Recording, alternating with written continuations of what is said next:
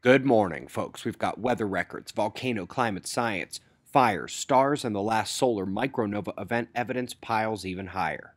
We're starting with our star at spaceweathernews.com, finding the last day still tremendously quiet. That coronal hole is slinking towards center disk from the left, the northern extension is behind it, and around the time this first one starts facing Earth, the seismicity should jump. Read our papers and explanations of that at quakewatch.net. While we wait, there are no sunspots and there's little to discuss in the solar wind. Small variations and a few cosmic ray errors on the chart, but generally calm telemetry with magnetometers in space and on the ground confirming that things are all quiet. There is another record-breaking heat wave hitting Europe. This contrasts the record cold that continues falling in the USA, both temperature extremes caused by those jet wobbles we mentioned yesterday.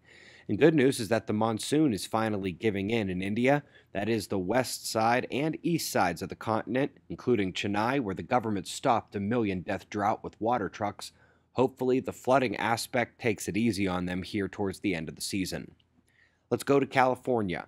Full ground motion tracking has been made, and from peak to trough of deviation was about a full meter. The before and after contrast is nothing short of wicked, as it illuminates the torque put on the ground during the first 7-point earthquake they've had in decades. Up next, VIIRS and the fire tracking across the world. Africa, Asia, South America really put sharp contrast on the fires in the northwestern continent, and Europe helps explain also the atrocious air quality disparity on Earth, north versus south. By the way, as with all these stories, they are linked below the video in the description box. And now we're getting to the fun parts.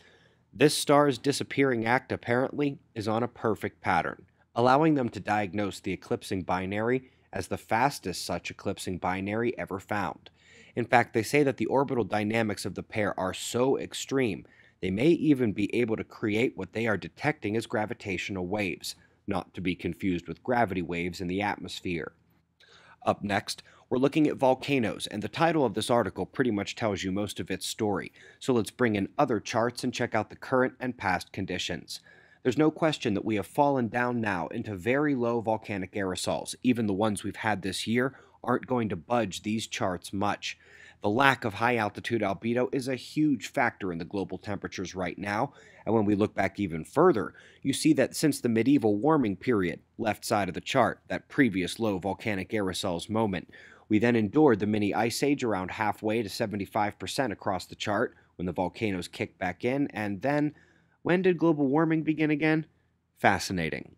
We're moving on to magnetars, and while I do not think this hypothesis will come out as correct for fast radio bursts, the magnetar burst is of critical importance to understand because whether the major solar flash is a superflare or micronova, the shockwave could compress our planetary L shells to arc hit the surface, just like on a magnetar.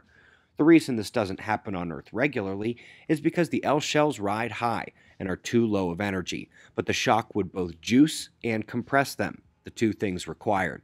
And that brings us to our top story, microtectites, glass beads, of the extraterrestrial origin. They say that these have been long overlooked in Florida shell beds and likely exist across a vast portion of these sites along the coast. They have not done the fission track analysis, and nothing suggests that they plan to do so, but they should. Because in the micronova event, the shell release heavy, slow portion is the silicate combination layer that expands and cools. There is evidence for this event occurring on the Moon, on Earth, and even on Mars.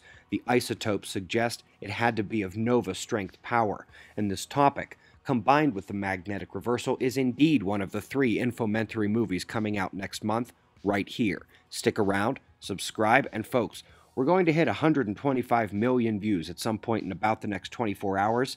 Would love it if someone could get a screenshot of the channel page when that happens, please. We've got your wind maps and shots of our star to close. We'll do this all again tomorrow, right here, but right now it's 4:20 a.m. in the new Valley of the Sun. Eyes open, no fear. Be safe, everyone.